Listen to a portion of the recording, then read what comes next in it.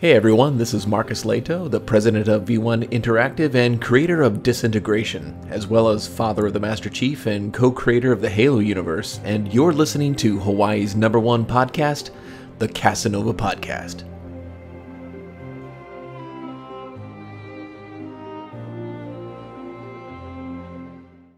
The Kasanova Podcast, the #1 podcast in Hawaii, is brought to you by these contributors on Patreon. If you'd like to see more content like this more often, as well as more podcast reviews, impressions, early access releases, live streams, and original content, then consider becoming a patron today.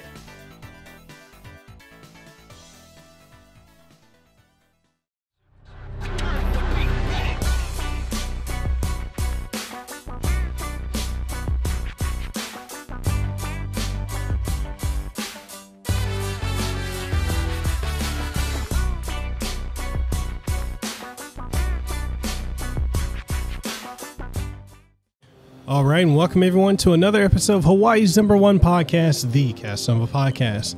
I'm your host, Mekel Kasanova, coming at you with another phenomenal interview. And in today's episode, I've got the true honor and privilege of interviewing the one, the only, the legendary and iconic Marcus Lehto. Marcus is an icon and a legend in the gaming industry. He is the father and creator of the one and only Master Chief of the Halo series, as well as being the co-creator of the Halo series. And it's so phenomenal being able to have him here today on the show. He's also the president, CEO, and owner and creative director of V1 Interactive. And we're going to be talking about his new game, the new IP that he's been working on that just released, and that is Disintegration. And we're going to talk about his career, his journey in the gaming industry, Disintegration, V1 Interactive, and so much more. So, if you're ready to do it, I'm ready to do it. Let's go ahead and welcome the legendary and iconic Marcus Lehto onto the show. All right, and welcome everyone to another episode of Hawaii's #1 podcast, the Kasanova Podcast. I'm your host, Mekel Kasanova. I am coming at you with a phenomenal, iconic interview with the legendary, the one, the only, Marcus Lehto. Marcus, how are you doing, man? I'm doing well. Thanks, Miguel. Thanks. I appreciate that introduction. I hope I can live up to it. Oh, man, dude, the legend himself, man. Okay, so go ahead and introduce yourself. Tell people about you. If you don't know who Marcus Lehto is, I don't know what you're doing with your life. But anyway, go ahead. All right. Yes. Hi, my name is Marcus Lehto. I am the creative director and president of V1 Interactive.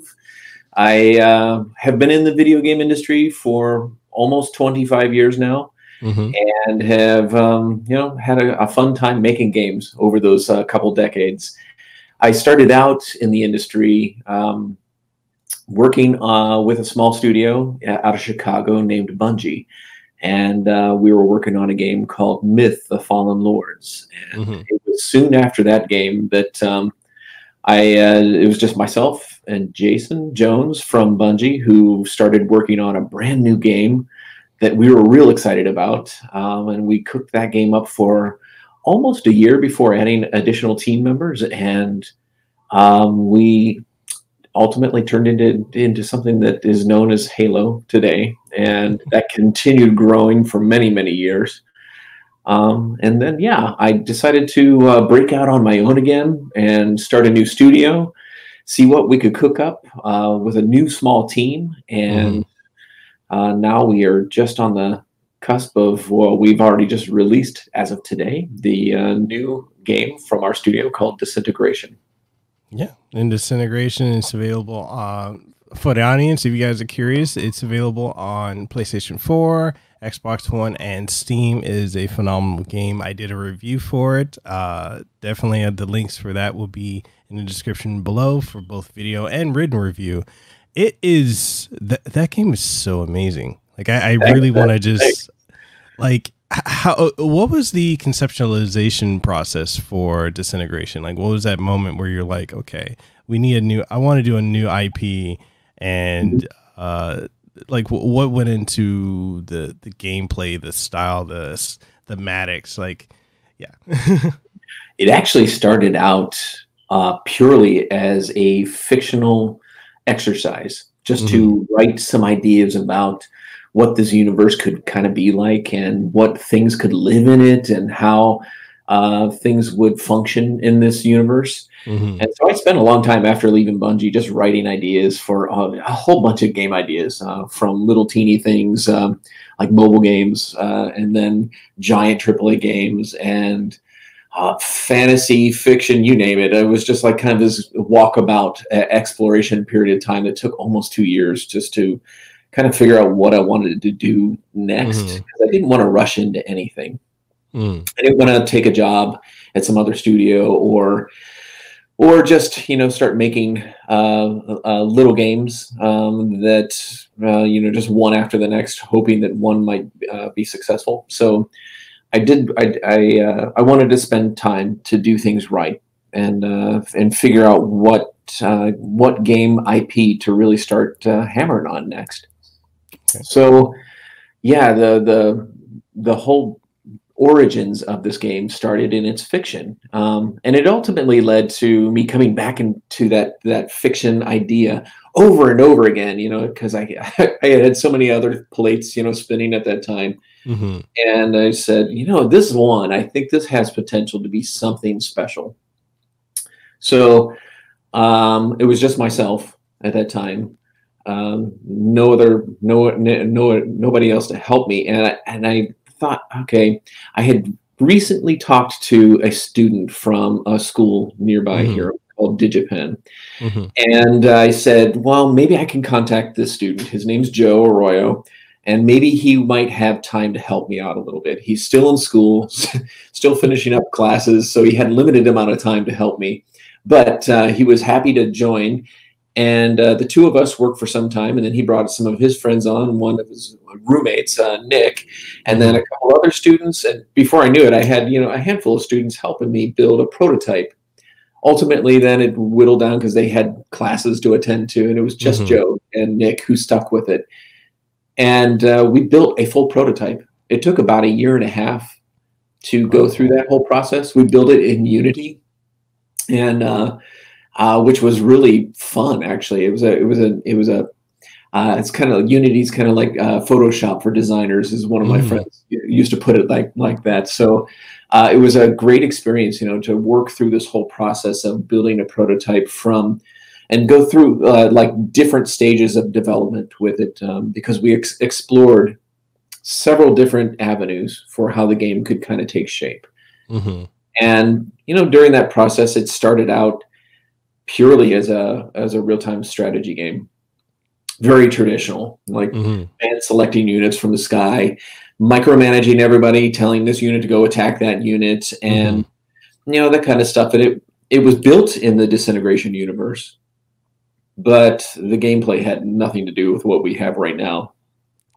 Wow. And it continued on that track for quite some time until we kind of just had this realization together as a group that we need to do things very differently. If this game is really going to stand out in the crowd from other games like it, we need to kind of really think hard about how this game could transform into something new. And that's when, after a lot of contemplation, I had one of these moments of just really, you know, kind of like an awake moment in the middle of the night, like thinking about, I think I know what we could try.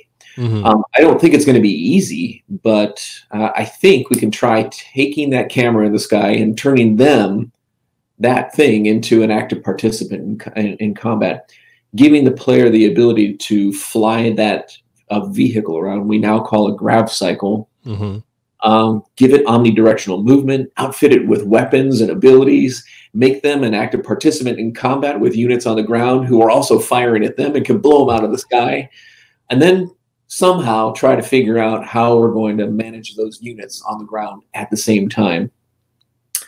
That was really one of the things that took us the longest to solve.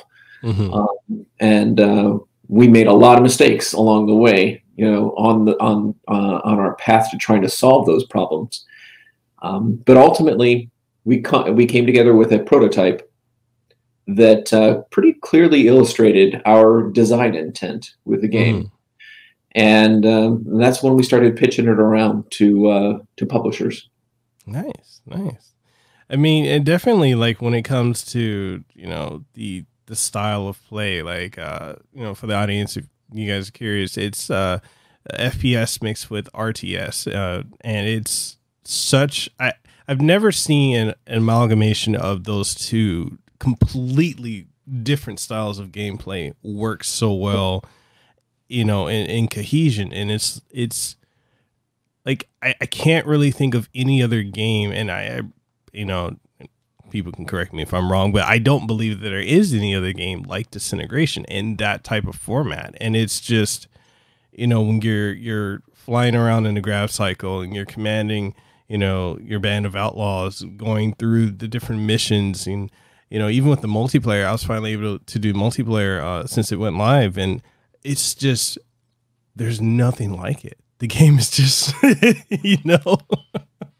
That actually was one of the most exciting things for us because as soon as we started and moved that direction of like totally flipping the tables and just saying, okay, we're going to do something crazy here, and it can be a huge risk to us because there are a lot of problems to solve. I think other studios have tried similar things in the past, but there are no other games out there that were good blueprints for us to follow. So a lot of what we had to do was just taking this journey on a road that was completely unfamiliar for us. And that was the hard part, because we had to solve a lot of very difficult problems to avoid overwhelming the player by asking them to do too much with flying this vehicle, engaging in combat, and also commanding those ground units effectively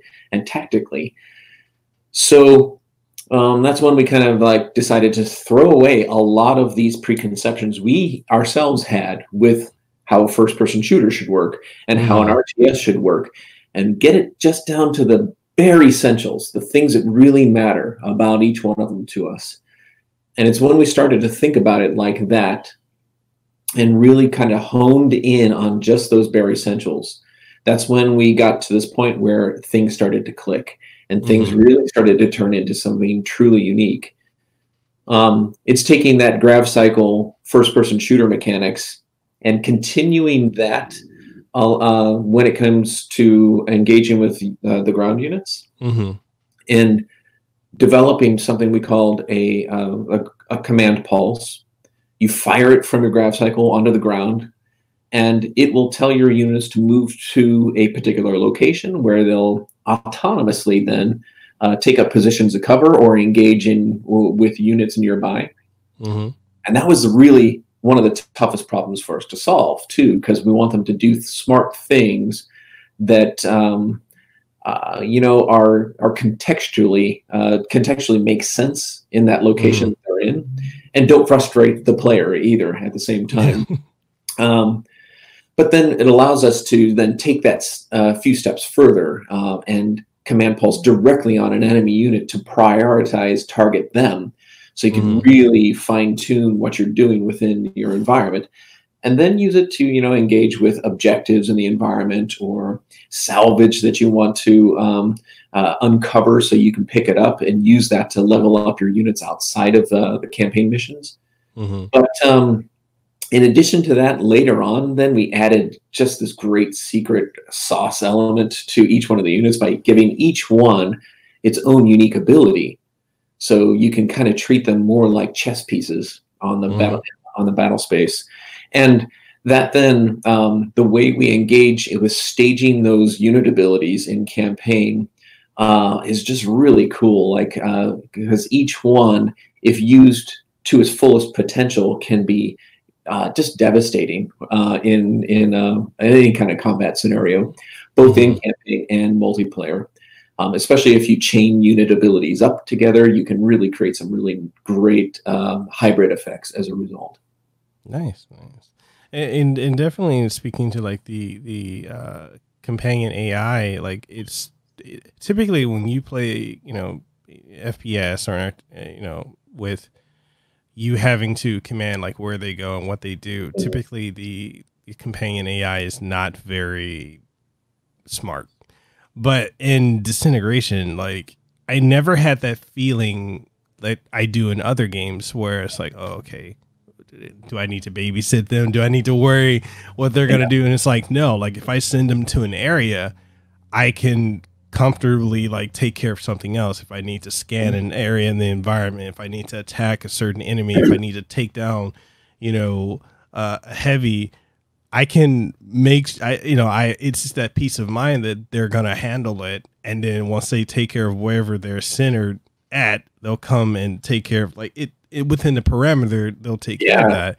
And it's something like, I'm just wondering, like, do you guys have like the magic formula for the companion AI? Because like, I don't see that in other games. Well, thank you. I appreciate that a lot. That was actually one of Joe's greatest passions on the project. That student who I was able to hire first, right out of school. He focused on AI throughout the entire development of this game and just knocked it out of the park.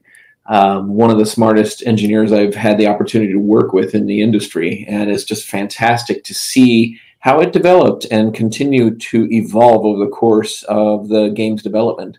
Of course, it was a very fine line for us to balance as well, because part of the job of the player as the commander in the sky is flying that grav cycle around, staying as connected as possible to those ground units and effectively commanding them to keep them in the right positions in the combat space, keep them out of harm's way, away from like mines that have been laid by the enemy units, or from explodables in the environment, or from hordes of enemies that might overwhelm them.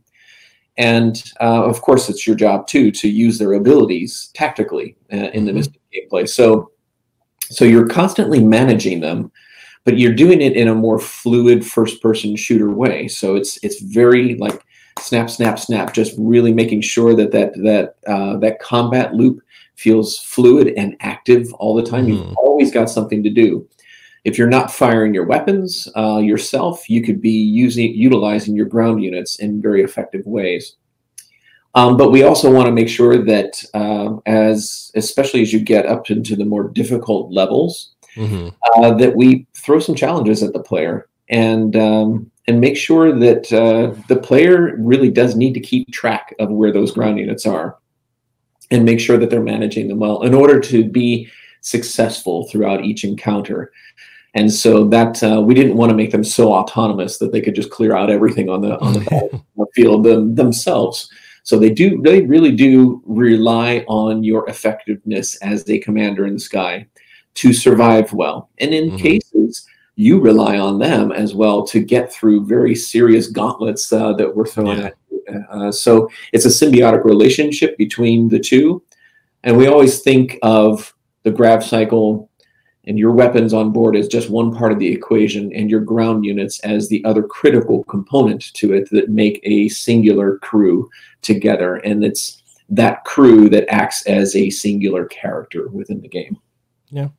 And, one of the things too that I really enjoyed is like with the destructible environments, like I was shocked at the level of detail that you guys put into that. Like if you're shooting a building, like how pieces of debris will come off of it, and then eventually certain areas, like if you like say you continue to shoot at a certain particular aspect of the building, or if the enemy throws a grenade, or if you use one of the special abilities of your companions, like how it degrades and breaks realistically. Like I was shocked because you don't even see that in a lot of games, like even Call of Duty. Well, some of their entries do kind of have that, but not to the extent that you guys have done. And it's just like how from the a technical standpoint, were you guys able to achieve that? Was that easy within the Unity engine, or? So it's a key fact here that once we finished our prototype in the very early stages, and we're signed with Private Division, our publisher now. We made the switch over to the Unreal Engine. And that was a huge transition for us to make this this switch from one engine that treats things in a very different way to like learning the Unreal Engine, which was like going from learning English to learning Russian. Like it was just two totally different universes. There's very few concepts that that actually transfer through. Where Unity had a lot of things that were just kind of like plug and play, and you could easily get things set up.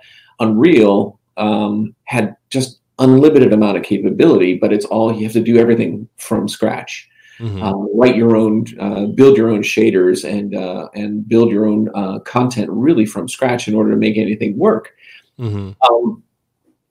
So it took us a long time for us to just get up to speed with that engine, but it turned out to be a really fantastic move for us because it's much better for the type of game we were making, especially when it came to things like destruction and handling the performance on all three of the platforms that we were shipping on.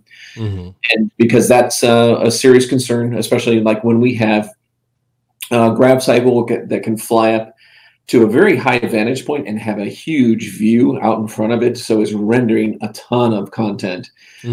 That's a challenge there, right there. And then blowing things up in the environment was one of our key pillars of making sure that when the player is actually engaged in combat, they can just have that exhilaration factor of seeing things, all this kind of collateral destruction from combat occurring around them. And then after combat's over, the environment itself kind of tells a story about what just happened there. So you see the destroyed buildings and the bodies of the other enemy robots lying all over the floor. There's arms and legs and heads sitting all over the place. So it's just it creates a story. You can kind of like backtrack and see what happened in that environment and kind of read it in that way. But it was a very huge challenge for us because destroying things like that and having a lot of ragdolls from dead enemy units lying around on the ground is terribly expensive. So a lot of optimization for how we can handle that kind of thing had to happen, which took a lot of time for us to figure out how to do right. And a lot of the things, while the Unreal Engine gives us some great tools to begin with, most of it we had to build on top of ourselves to really customize the engine and to accommodate the kind of game we were making. Oh, awesome.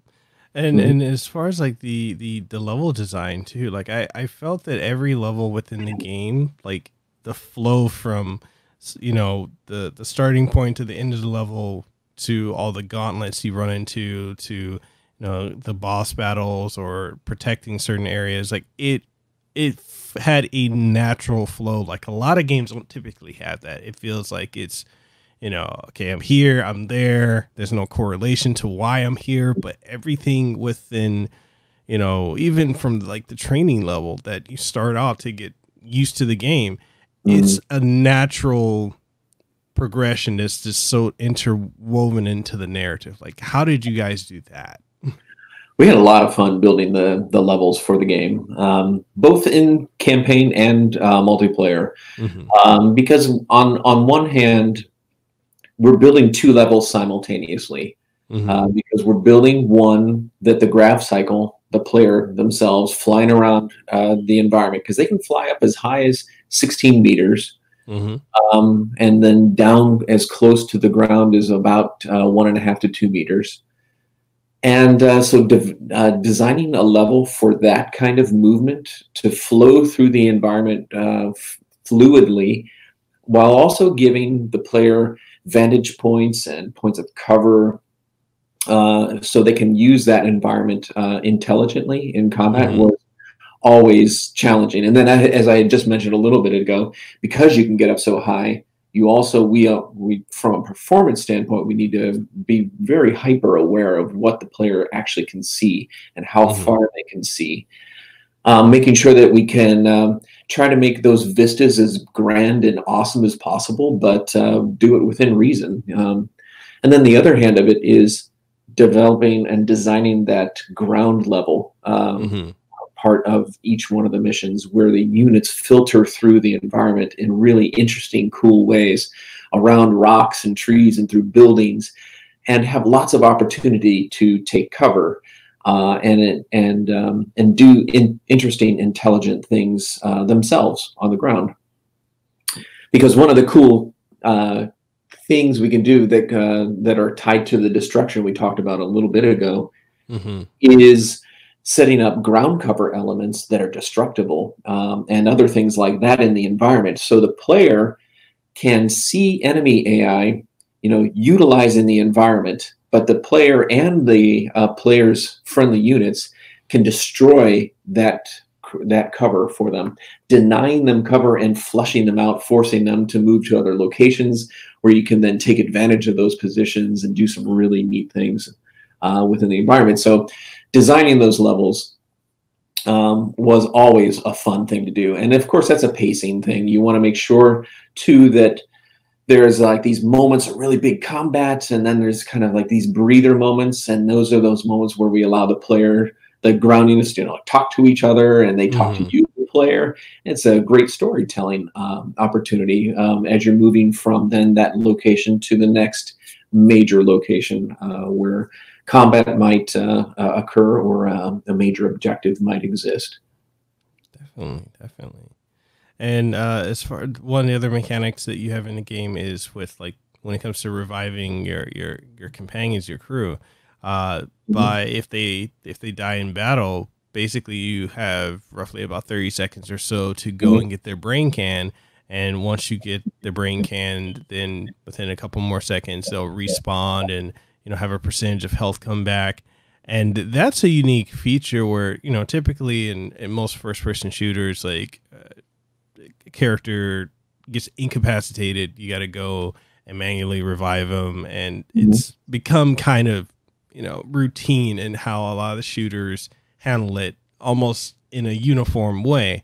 Whereas in like RTSs, units die, okay, that's it. But for you guys with the whole brain can mechanic, how did what's the story behind that? Because it's very unique.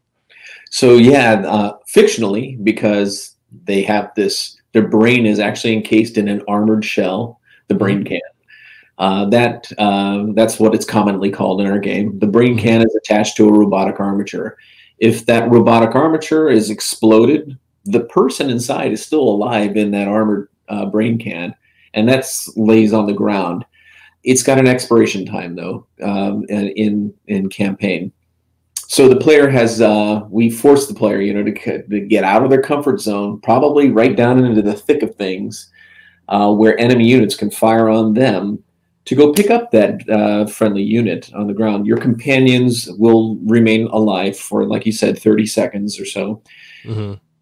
And you've got that time to go revive them, to save them. Once they're saved, that brain can is like jettisoned away, and it's reintegrated with another body and injects another fully formed character. So that human person remains alive. They can die, though. That's the thing, that if you allow them to remain in the battle space, the enemies will crush it, and that's game over at that point. So you reset back to a checkpoint. That was a critical element that we wanted to make sure, from a fictional standpoint, that we drive home to the player that these are real people in these armatures, in robotic armatures, and that each one of these people are still vulnerable. And you kind of see that throughout the campaign in different ways. Okay.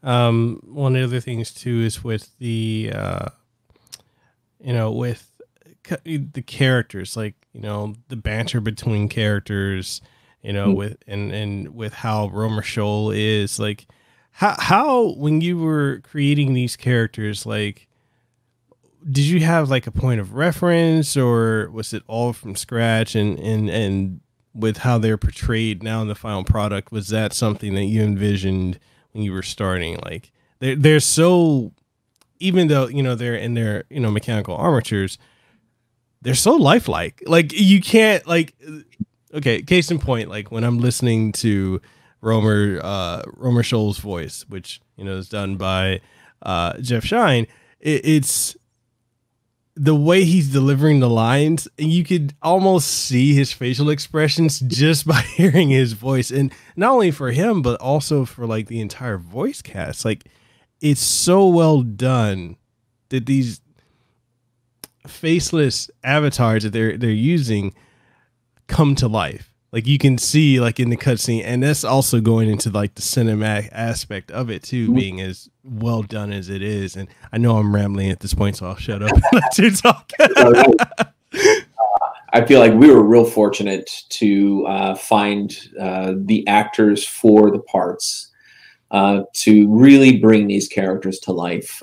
Jeff Shine's a great example of bringing Romer Scholl to life in a way that, while we had spent a long time with the script and writing the words that Romer would say, Jeff brings them to life in a way that we couldn't ever anticipate, because he just, he gets the character. I'm going to get into this in a little bit, and I know you talked about it a little while back, because Jeff's awesome. Yeah. Other characters in the game, like Deborah Wilson, actress, she's been doing this for years, and she's just so energetic and vivacious, and she's just such a ball of positivity. I love her. And she brought that kind of character to Agnes in our game as well. So it's just like all of these characters come from all walks of life. And one of the fun things that I wanted to do initially with them when we first started working on the script was make sure that they don't all share the same common ideas. They don't all get along like perfectly. They come from all walks of life, so they have different opinions about things. And some of them like each other better than others, and some of them have trust factors with one another. But they all have a common goal of surviving and really fighting for humanity. So they get to know each other and how to work with one another over the course of the campaign. My only driving factor when it came to the beginning of writing the script, in which I was working with my old colleague from Bungie, Lee Wilson, who joined V1 to head up all of our cinematics. So he was a primary driver with the writing of the script, and then hiring an outside talent for helping write the script. A writer named Kip Knox, who joined us to just continue writing that dialogue and bringing those characters to life over the course of the time. My only driving factor in the initial beginning of it was just like, I kind of want this vibe of like a Joss Whedon Firefly kind of thing, where these characters, it's a serious environment and a serious world that they live in, but they like to throw some shit at each other every now and then. Because humor sometimes is just a really good way of like getting through some tough times together. And so and then we were lucky really to find some of the actors who I think connected very well with the character that they're playing. Romer, or Jeff Scholl, oh boy, I'm really gonna make that. Jeff Shine. And I think he connected to Romer because like Jeff and I both share this kind of passion and love of motorcycles. We both are motorcycle riders. That was the whole reason the Grav Cycles exist in the first place, is because I like to work on my own motorcycles. I built one from scratch. I like to know like what's in that engine and how it works. And I have that kind of connection with it in that way, that I wanted the player to feel like, as a pilot on a Grav Cycle with hands right in front of them, that they feel that connection to this vehicle around them. And I know Jeff shares that same connection, and he brought that so well to his character in Romer. And it's so evident when you listen to him and throughout every one of his scenes. Yeah, it really did. Like, it just the cadence, the pacing, the delivery, like it was just so expertly done. Like the entire voice cast, it's just it's from both the gameplay and the cinematic experience is just perfection. Like I absolutely loved it. Wow, I really appreciate that. Because a lot of hard work went into it. There was a ton of effort put into the script and writing of it. Initially, it was about 3 inches thick. We probably could have filmed a 3+ hour movie, and maybe it would have had to been a 2-part series because it was so long. But we boiled it down, got it down to something that, gosh, I mean, when we're all done with cinematics, we have about 45 minutes of cinematics in Disintegration with a 30-person team. And really, of that team, there's only 4 or 5 of us working on cinematics. So, wow, that's nuts when you think about it, because that's a lot of work. But fortunately, because we're so small as a studio, we can actually, be pretty efficient with how we're handling things. But that's something that I'm not used to, because at Bungie we had 300 people working on a project at any given time. And I had an entire cinematics team that's as big as my whole team at V1 Interactive now. So working with a very limited resources was challenging, but I'm super proud of what we were able to pull together as a result. Yeah, you guys did a fantastic job. And that's one of the other things too. And, I definitely want the audience to know that, when you're playing the final product, when the controller is in your hand, just definitely know that there goes into that so much, from the scenario writing, the game designers, the graphic designers, the audio team, the visual team. There's so much. And I know for myself, like with having the recent games that was recently announced, Resident Evil 8, as well as Resident Evil 3 and Resistance, when Capcom was out here in Hawaii actually doing localization, they were doing, audio capturing and visual capturing. I got to work with them by way of my friend Ruben Langdon, and it was awesome getting to see how much behind the scenes goes into the development of these games and into the NDAs, or you can't say anything. Like, oh, Mekel, what are you doing? Or Marcus, what are you doing? Oh, nothing. But it's true. There are so many moving parts to making a video game, and to coordinating, making sure that they get done in timely enough fashion so that they work in concert with one another. And in a time where we don't like put the pinch on any particular discipline in the studio too much, like audio is always going to get the end of the stick when it comes to like everything comes in at the last second. And fortunately, our audio guy, Jack, is just fantastic with being able to tackle all that stuff and deal with it professionally. But it was just Jack and one other contractor at the time who we just brought on full time doing all of the audio for the game. Like, it's nuts how much content went into the game, not just thinking about the sound effects that go into the game, but also the musical score that's written and integrated into a dynamic music system, and all of the unit chatter and dialogue system that works organically as you move throughout the environment to tell that kind of story, that the additional story elements as you're playing each mission. Those are so complicated. And when it came to making cinematics, even like we knew right away we're going to have to buy a motion capture studio, like systems for our own studio. It's teeny and it fits in our server closet. I mean, literally, we have a little room down in our office that's maybe 20 feet by 14 feet. And we carved out a portion of it just to be a motion capture stage for ourselves. So we have a very inexpensive entry-level Vicon system that's set up, and we can capture 3 people simultaneously. And it was like we were just getting suited up and jumping down into the mocap studio almost on a daily basis to get these cinematics done.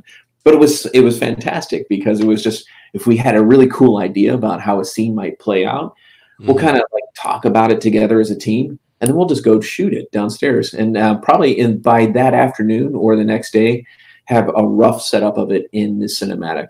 And that it was that kind of efficiency and that kind of, like ability to just work and like really be on our toes, that allowed us to get as much done as what we did. Awesome. And, you know, with everything that's in Disintegration, you know, from a full length feature packed single player campaign experience to, you know, incredibly robust multiplayer mode, like all this with a retail price of $49.99 as of the time of this recording, that's, you have games that are like, you know, 59, 69, 79, 99. They don't even offer as much or even a fraction of the value that you guys have put into this. Like, how? Well, you know, originally when we first signed with Private Division, the game was so much smaller in scope.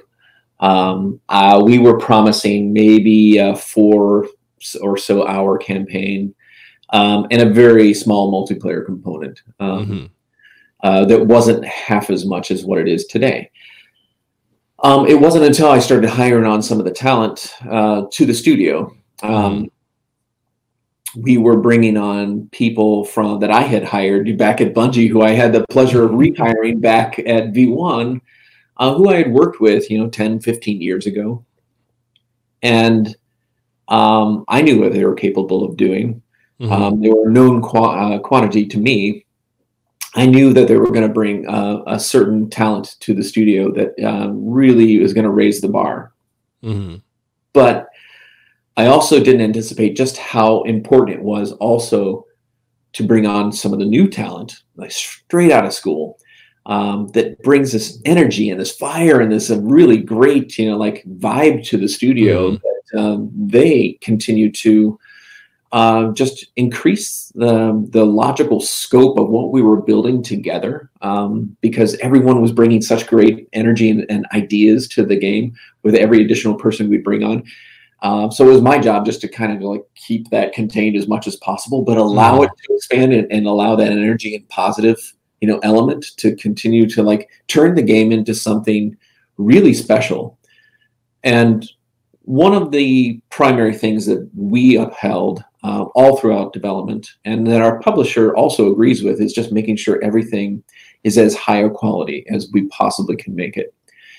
And that's not just how visually it looks, but how it performs, how it functions, and how it feels. And so it's that mutual, you know, like understanding of what's important about the kind of game that we're building that I think was a real driving factor all throughout development, that we didn't want to take shortcuts just to get something done, that we do it right or don't do it at all. And that's probably this weird Midwestern thing that I grew up with in my upbringing. But I really believe in that. Like try to do it right. Don't take shortcuts. Like do the right thing. And it's going to be hard sometimes, but it's going to pay off in the end, because what we'll have then is a much more flexible, a much more extensive kind of game system that we can play with then as a result. And I'm real happy that we were able to do that, and that Private Division was had the faith, you know, to like continue allowing us to do that throughout production. Yeah. And, you know, given everything that's going on right now, not only in the country, in the world with the COVID-19 outbreak, and, you know, how was dealing with that, on top of having like the deadline, having to work from home, you know, release schedule, the PR side of it, I don't envy you, but I want to know, like, how was that trying to release a product during this type of pandemic? We never anticipated this happening, of course. And nor did we ever really believe when the pandemic hit and it was clear that we were going to have to all work from home. We really were not sure, or nor did we believe that we would be able to actually make it through this final phase of the game's development, because there were a lot of technical challenges associated with that. Not only just people working from home efficiently, but a lot of hardware is at the office, like the motion capture studio I was just talking about, Mm-hmm. or the fact that we're all on these custom, very expensive dev kits for the Xbox and PlayStation platforms that are tied to IPs that are static to the office that we have to be at. So, like, how are we going to make this work in a way that's reasonable? So for about 2 weeks, we were really fretting, just trying to figure out. We were at zero capacity as far as our efficiency was concerned. And we slowly stepped it up one step at a time, getting each one of the employees up to speed, being able to remote into their computers when they needed to, or work efficiently from home. Same thing with the dev kits. And then, like I said, this is right at the end phase of our project. It's when those most difficult to fix bugs are presenting themselves, and when you really need to be tightly connected with your team in order to get through this period. So we stepped our game up and got a lot more disciplined about how we were communicating with one another virtually, and how we were meeting with one another virtually. And you know, I can't believe within maybe 3 weeks or so, we were up at 50 to 80% efficiency, and then it just continued growing from there. Now we're 15 weeks into this thing. And if you told me 15 weeks ago that we'd actually be successfully launching today, I would have told you you're nuts. But but we did it. I couldn't believe it. We actually went through certification on each one of the platforms, which was tough because they're also dealing with the same thing. Well, so that everything just became more protracted as far as the time it took to get anything done. And somehow it all worked. I mean, it was unbelievable, but it worked, and I'm really happy with the game. So, but it's not done. I mean, we know that we've shifted gears. Our studio has into like supporting the game post-launch with new maps, modes, new crews, and all kinds of other good stuff that come along with it.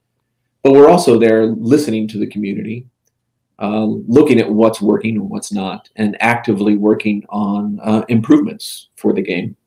So it's kind of it'll continue evolving post-launch, mostly with new content, but also with modifications to existing features and that kind of thing. Okay. Yeah, I mean, it's you know, a lot of my friends in the industry, talking to them with, you know, pushing out stuff during this pandemic has been very difficult. But I commend all of you for being able to work under these conditions, especially with the things that you need at your offices. Like that's I can't I can't imagine. It's definitely made us rethink a little bit about how games can be developed. And, you know, while I prefer having everybody at the office, because there's just this great camaraderie of having everybody there together, and everybody, like able to hear conversations that are happening within the office so they can get excited about something or just help problem solve something immediately. It's comforting knowing that if we have to, that we can work fairly efficient from home. And that I think one of the things that I was pleasantly surprised by, too, was just how many of the employees from V1, you know, take it seriously and stepped up their game to, really do remain efficient. And not treat this like some extended holiday, for instance, which I don't think anybody does because they can't really go anywhere. They just, where are we going next? The living room, the backyard? I don't know, but they're enjoying the fact that they have freedom, to work on the game throughout the day, and also, just be home with family and loved ones and stay connected. So there's a silver lining to this as well, that we all recognize. But that said, we can't wait to get back in the office together and start making games again together. Definitely. And as far as like V1 Interactive, like what are some of the core values of the company? Like the interactions with your team, like what are some of the things that you absolutely love about the company?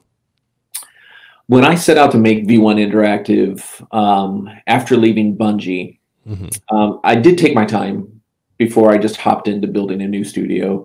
I did want to think a lot about what was important about the new studio to me, and what I would like to do in setting the kind of the ground rules for the new studio. A big part of it really was finding balance. I was one of the few employees at Bungie when I first joined that had children, and I was in my mid-20s.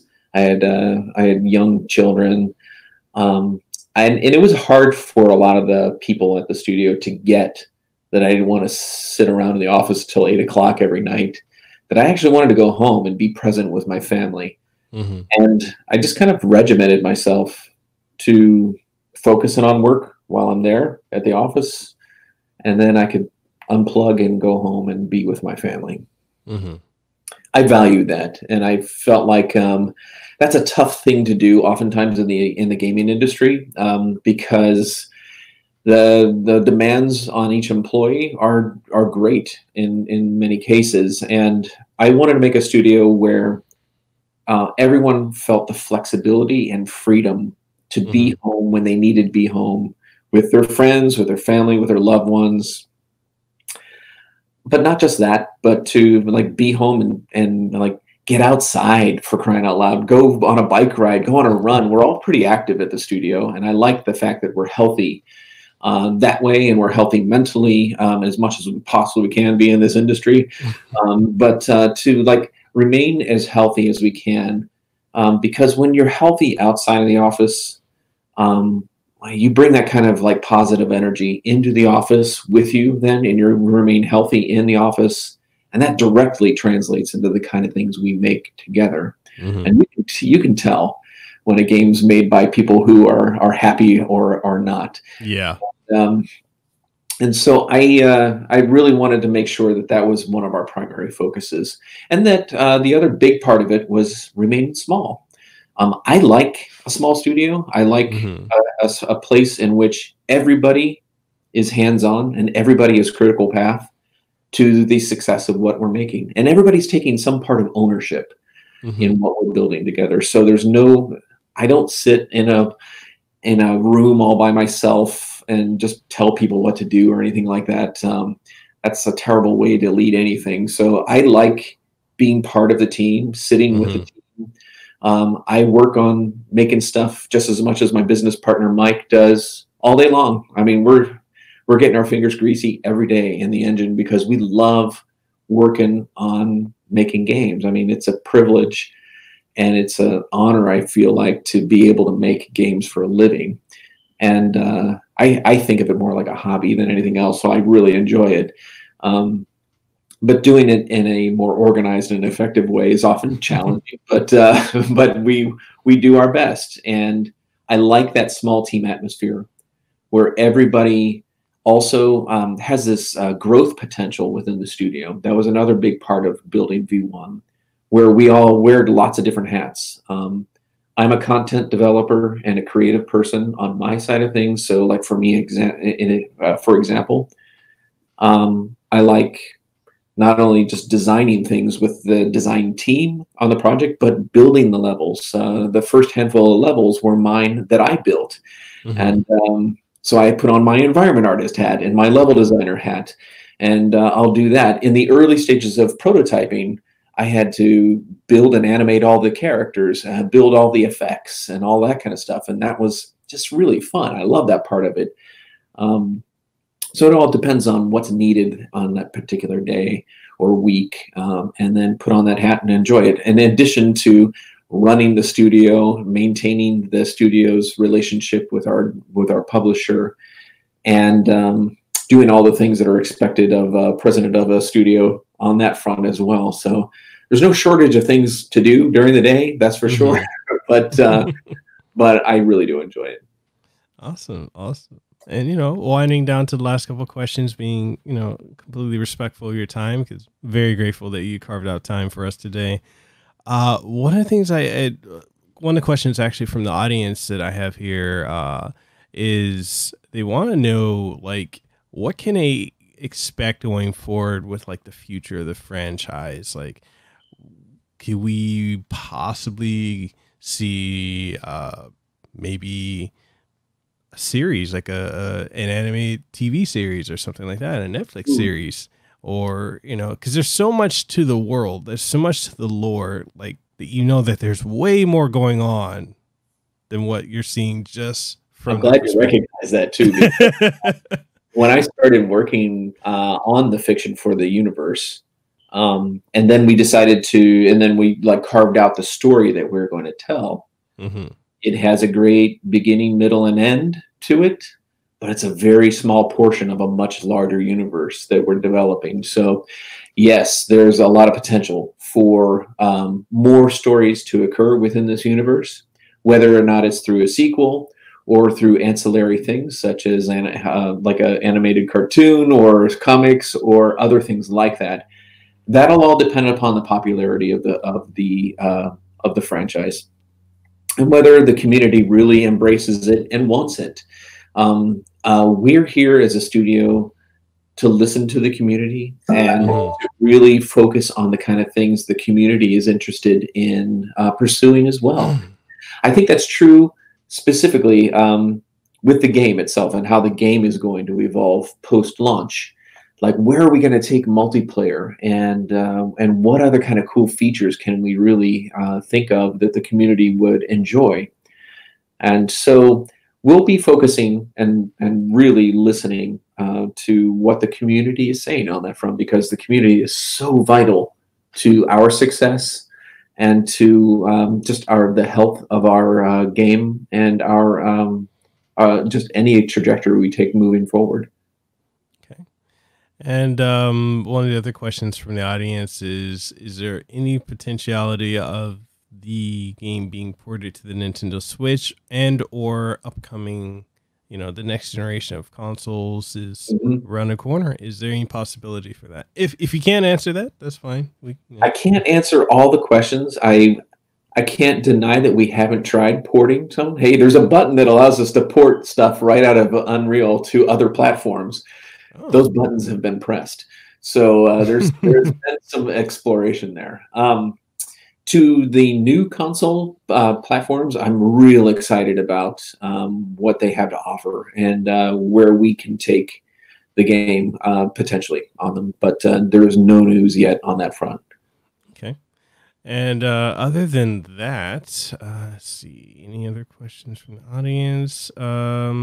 Yes, I had one question from the audience. They wanted to, this is all stuff that I got typed up, and I'm like, oh, that one? Okay, that's highlighted purple. Okay, so that's from the audience.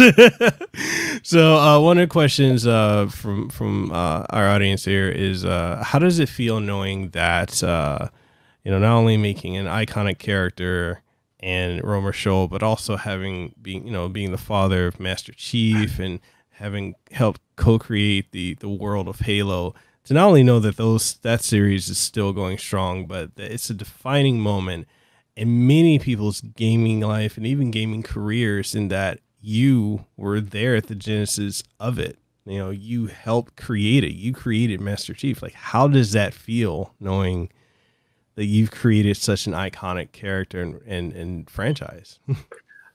It's very humbling. I mean, while I was there at the very beginning of the Halo franchise, in helping build that universe and designing the Master Chief himself, it was an army of people that really helped bring the Master Chief to life with his story and the writing and the cinematics team and the animation and all of the other great stuff that came along with it, along with, you know, every one of the partners for the game to just help get it out there, and then the community itself and what the community did, and just bringing that the imagination of that universe to life in so many different great ways.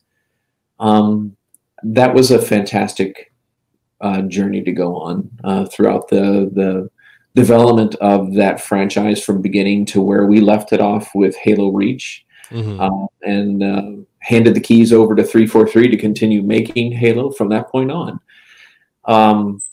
I can only hope yeah, to recreate some of that in the future with Romer Shoal and with Disintegration and all of the other great characters that are existing within this universe. I know that there's a lot of exploration, a lot of territory for them to cover that is going to be really interesting. So there's a ton of potential there. And I'm hoping it connects with our community and they help us continue to make it grow over the next decades. Who knows? Definitely. I'll say this: you don't need to hope. It's a guarantee, because you're blazing a new trail, and that trail is burning bright.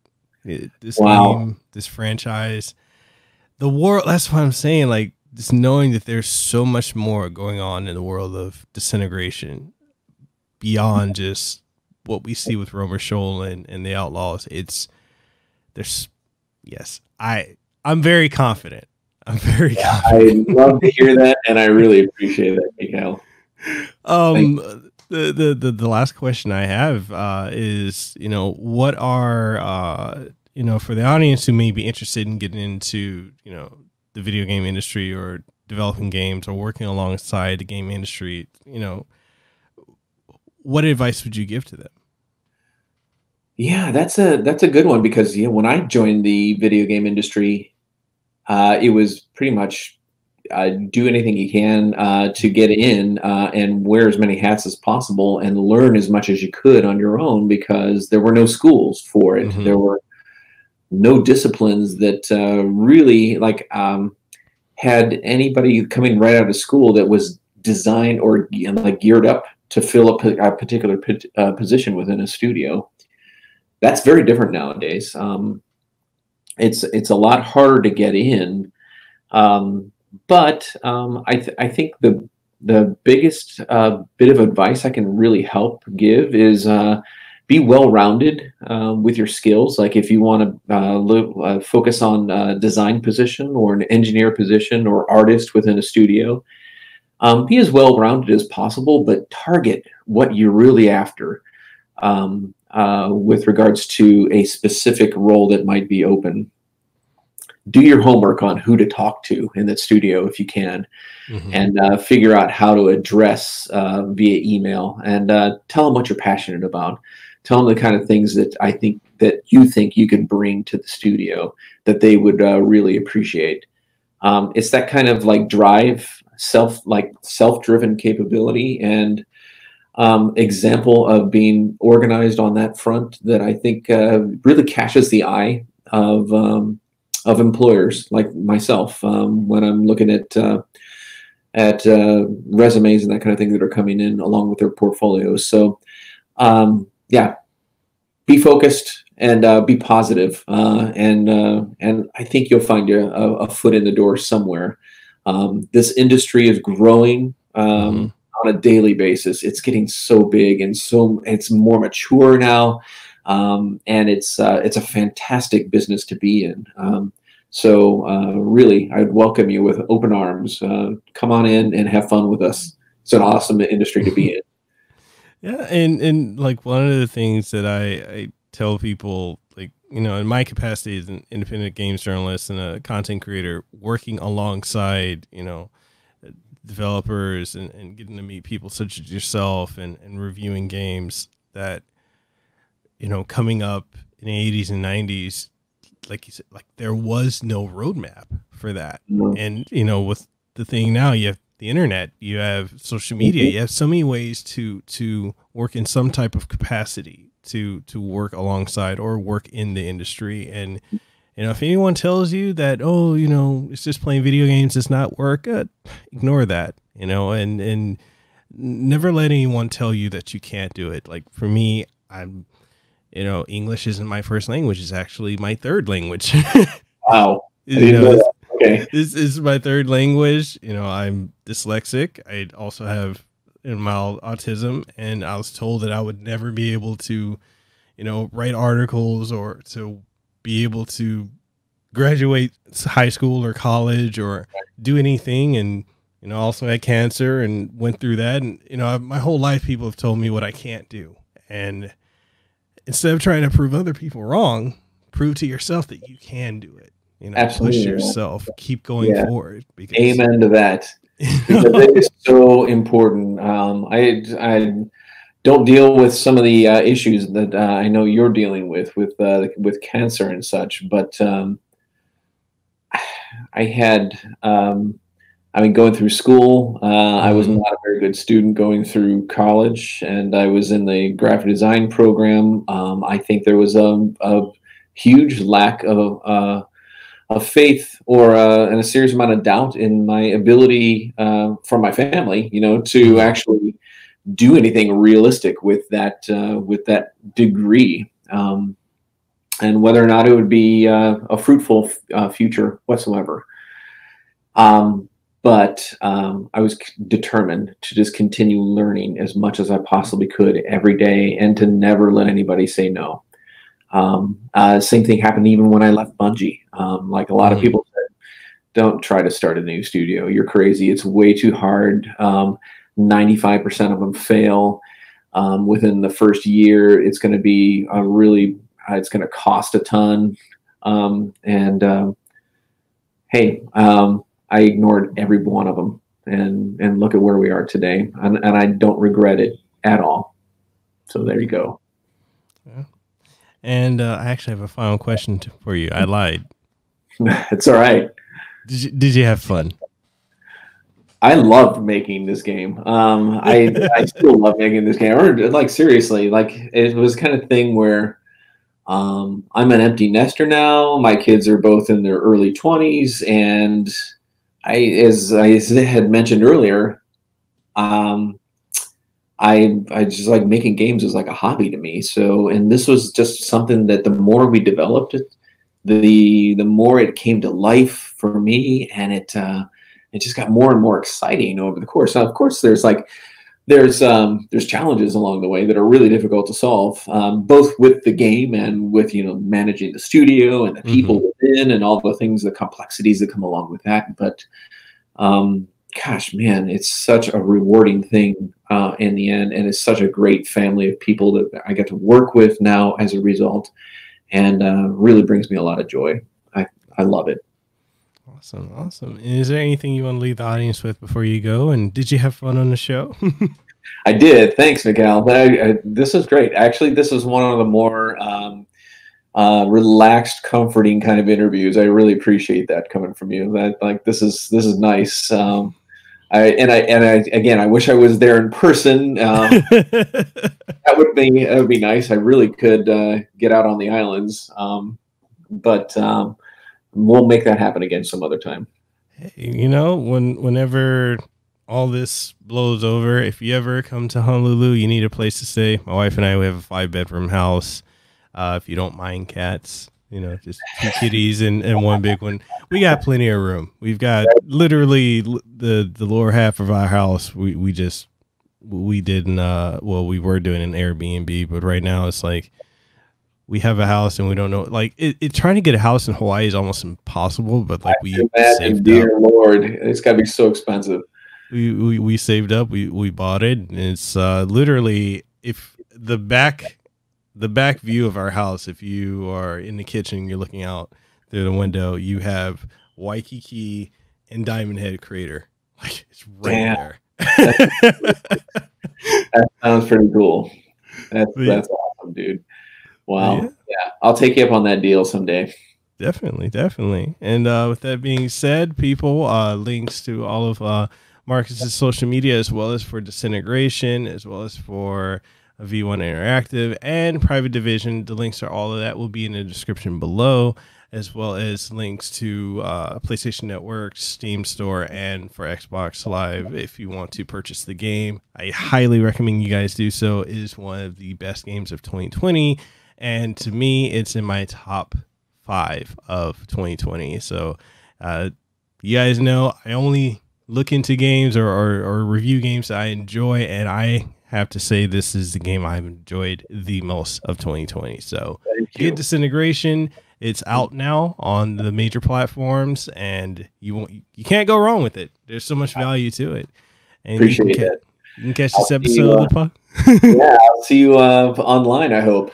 Yeah, definitely. You guys can catch this episode of the podcast on, it's laid out right here, YouTube, TuneIn Radio, Google Play Music, Google Podcasts, Apple Podcasts, Spotify, Stitcher, Pandora, and iHeartRadio. And if you want to support the podcast, we are fully independently operated. It's available. You can support via Patreon as well. And with that being said, Marcus and I are signing out. You guys have a great one. All right. Bye-bye. Hey, did you enjoy this episode of the Kasanova podcast? Well, I'm sure you did. And since you did, and you're wondering where else you can find it on every podcasting outlet. Yes, that includes Apple Podcasts, Google Podcasts, Stitcher, TuneIn Radio, iHeartRadio, Spotify, Launchpad DM by Podcast One, and so much more. And the only thing I ask of you is if you truly enjoyed it, even if you didn't enjoy it, please leave a rating and tell us what you thought of it, what you like, what you didn't like, and everything in between. And also, if you're looking for video formats of this podcast and many more, you'll be able to find them on youtube.com/Mekel Kasanova, as well as on twitch.tv/Mekel Kasanova, and new episodes every single Monday morning, 8 a.m. Eastern Standard Time. So, with that being said, this is Mekel Kasanova, Hawaii's favorite YouTuber. I am signing out. You guys have a great one.